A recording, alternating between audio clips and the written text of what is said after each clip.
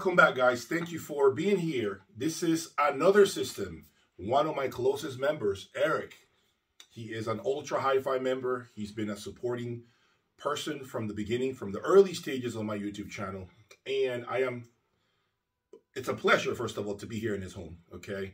I am here with the intent of, number one, listening to what he's put together, and number two, to see what changes and adjustments I can make to his system to really take it to another level.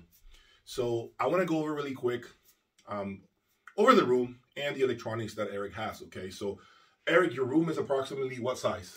It's approximately 18 wide, 25 deep, and 8.5 high. So let's take a look at all the treatment. I mean, he went all out, guys. Diffusers, absorbers, I mean, he's got everything. The room is absolutely phenomenal. Dead quiet in here. So I'm telling you right now, if you guys are going to start saying things such as the room has too much echo, I can assure you it does not have any echo in here, okay?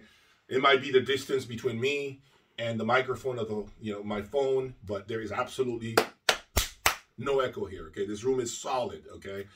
Now, he right now has the Magical S3 MK2s, okay? He's had them for about 2 years, so he's absolutely well acquainted with the sound and what the speakers are capable of doing, okay? We got Shunyata Sigma version 2 cables, okay? And we have, of course, my beloved 2160 from Boulder, along with the best measuring preamplifier in the history of Stereophile magazine, the Boulder 2110, okay? 2 components that I have always been raving about. And he bought these 2 from me. And that said, I'm telling you right now, you can't have the amplifier without the preamplifier. I can assure you that does not work. If you get a Boulder amplifier, you got to spend the money and buy the matching preamplifier. I'm telling you right now, listen to what I'm saying. You must do that, okay? Eric is using at the moment some REL Special Edition Carbon subs. Carbon Specials. So the Carbon Special subs, if you notice, they are actually firing towards the back, the wall behind the speakers, okay? So he's been doing a lot of work here, dialing in the subs. Now, unfortunately, okay, in case you guys are wondering, it's a very difficult thing to dial in subs, okay? You need to do it by ear, and it takes a ton of work. It is painful almost, because you have to listen, adjust, listen some more, adjust, and see if actually there was any sort of positive improvement. Sometimes you might even get confused and realize, I don't think it got better. Let me go back to square one and start all over again. So that's one of the things that is very painful when it comes to doing this entire blend of speakers with subs. Now, that's not something that I have done. I may do it in 2023. I'm not sure yet.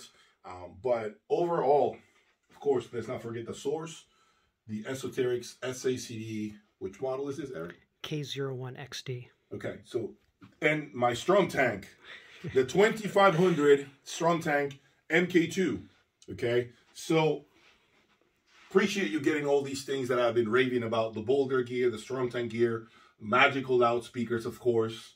I feel like I'm actually at home, to be honest with you, with all these electronics, okay? So what is the intent here? What am I doing here, if you're wondering? What I'm going to be doing is, first of all, I'm going to be listening to the system the way he has it, playing these CDs. Let me show you what I had him get, okay? Because he does not stream yet. I plan to change that real soon, okay?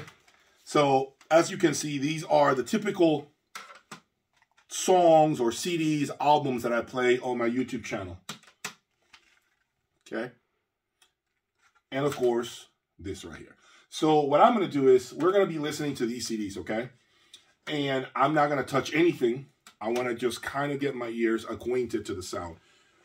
Once I do that, I am going to go ahead and insert my cable line, remove the Shunyata Sigma version 2, add my power cords, add my speaker cables, add the XLRs that I brought, okay, and listen. Then, once I do that, I'll begin to tweak the speakers an inch at a time, 2 inches at a time, to see what happens to the presentation, to see how much I can get out of the system. My reference point, as you know, is much higher than what he has.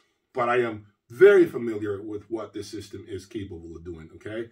So The intent, he has me here in his home to see if, hey, can you help me extract even more? Is this even feasible? Or am I pretty much maxed out with what I have built in here, right? And we'll see. I mean, right now, I don't know. But what I'll tell you is, on a separate video, I will go ahead and put him front and center after we have done all the changes that I just mentioned. And we will have a one-on-one conversation to see what we got out of this exercise. So let's see what happens, guys. Okay, stay tuned. Continue to support me. Please check out my website, jayaudiolab.com. Okay, become a member of my website. There is a lot more content behind the scenes from right here and from the previous setup that will never make it on YouTube. If you are interested on more things that I probably am doing right now that I'm not posting, you want to see those, consider becoming a member, okay? That's all I got for today. Be back soon. Peace.